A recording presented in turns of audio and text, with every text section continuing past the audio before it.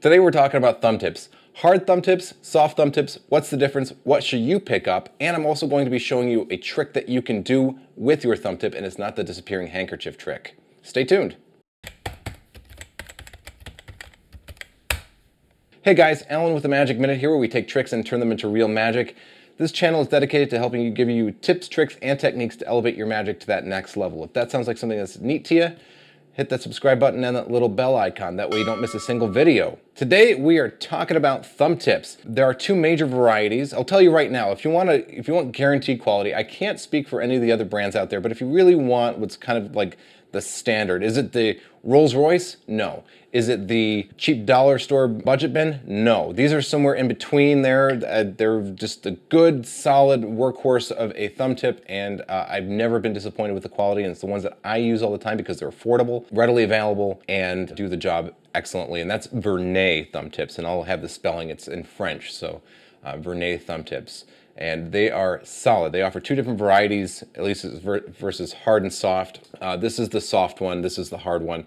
They look extremely similar. Now I have to tell you, if you watched my earlier video, about a year ago I did one on thumb tips, and it was pretty popular. It's actually skyrocketed as one of the most popular videos on my channel right now.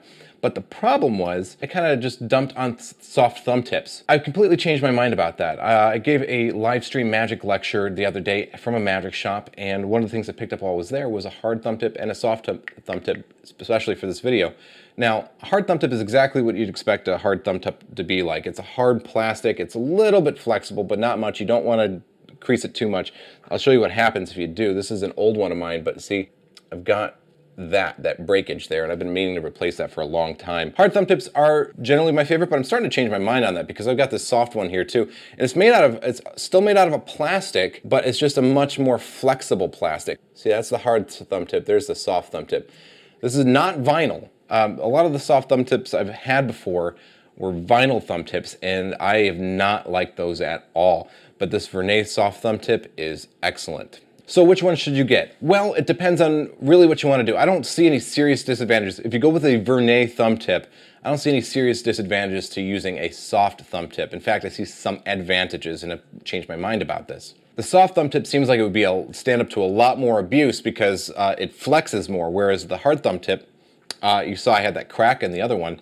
It's just a little bit more rigid, and it tends to want to break along those seams where it's cast. Hard thumb tips still have some advantages if you're trying to do like putting out something that's burning inside of your fist or something like that. A hard thumb tip's going to be better, even though I still probably wouldn't use plastic ones for that.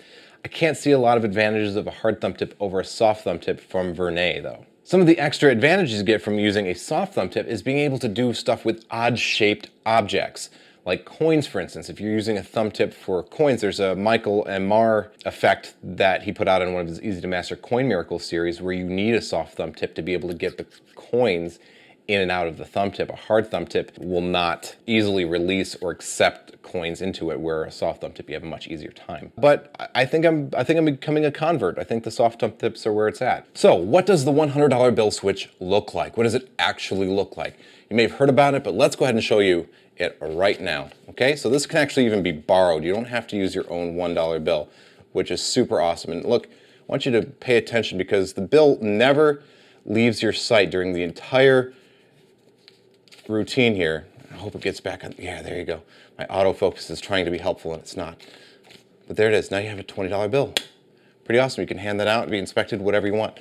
Pretty cool. So as it sounds like, this is a switch. This is a switch of one bill for another in the process of folding, but it's done so cleanly, so beautifully that you really never have to have the bill leave the audience's sight during the entire part of it, which is awesome. I should also mention that there are about 1 billion ways to do the $100 bill switch. I can't for sure tell you which version I'm showing you right now, which one I learned this from, because there are literally dozens and dozens and dozens of different variations and subtleties and techniques that multiple magicians have come out with over the years. As far as we know, the $100 bill switch was invented by a Russian, and some American magicians saw him at a circus performing this and learned it from him and then brought it back to the United States, and then it kind of spread. So as far as I know, this doesn't have an official first publishing date from the creator. There's a whole interesting book on this topic, which if you want to learn more about, I'll link that down in the description below too. So how do you do the $100 bill switch? Well, you're going to need two things, maybe three, depending on if you're borrowing the bill or not. But first, you have a high denomination bill. In this case, I have a 20. That's about all the largest bill that I have here at the house. But watch how I'm going to fold this. It's important that you see how this is folded. You're going to fold it in half. It's going to go into 16ths at the end here, but you go hamburger, hot dog, hamburger, hot dog, like that, okay? And I always fold it with the face inwards. And then you're going to leave it with the V. See if I can get the camera to focus on that. You're going to leave it with the V facing up and the folded edge towards the tip of the thumb. So all the loose pieces of paper are going to be towards your palm. All the folded edges inside. Remember, facing up in that thumb. Man, there we go. Okay, so there's the setup there. Now you have your other bill. Again, this one can be borrowed. If you do borrow it, you're going to have to put those creases in there yourself, which is actually not that hard. You can cover this in patter. The way that I do it is I tell people, hey, you guys want to see the first trick I ever learned? And you go, oh yeah, sure, okay, sure. You know, they've done a couple other things for them. And they go, look, my grandpa used to do this trick where he would fold up the bill, and then when he would unfold it, George Washington would be upside down. And that's just a little joke, you know, that's a topsy-turvy bill. But if you want to see a tutorial on that, let me know. That's what I do is I put those creases in there whenever I'm telling the story about how my grandpa showed me this trick. And then people are like, oh, wah, wah. Okay, all right, sure. But, you know, I've gotten older. I've been practicing magic for a long time. And see, now you're just folding up the bill. You're folding it. There's half, okay? There's a hamburger. There's that. Everything's normal still. The thumb tip's on my left thumb. And I'll do this from behind the shoulder here in a second. But then you fold the front over, and then your thumb tips gets pulled off, depositing the other bill. Your index fingers fold down the front flap of the $1 bill, and then your index finger gets inside of the 20, folds it open, and that $1 bill is just hiding out there behind the 20. And then your fingers of your left hand go into that fold and go to push it open. Your right hand fingers opens that flap as your left thumb pushes in that $1 back into the thumb tip, back onto your thumb, and then you proceed with the unfolding of the $20 bill.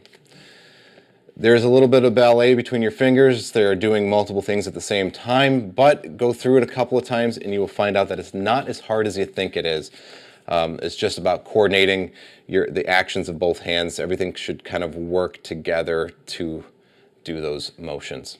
Now, the $100 bill switch can actually be used for a lot of different other types of magical effects. Say instead of changing a $1 bill into a 5, a 10, a 20, whatever, you had two $1 bills that you turned into a $2 bill. Sure, it gets a little crammed inside the thumb tip, but it is a super cool trick and it's something that you can give away without losing any money. You might also consider two identical bills. You have two $1 bills, for instance, and maybe you punch holes in the corners, and then by folding it up, now all of the holes have moved and now they're in a different spot on the bill. This really has a large amount of applications and it's really just limited by your imagination. Moving ink, moving holes, changing denominations from American to maybe a foreign currency, all kinds of stuff. So don't be limited just by changing a 1 into a 20 or something.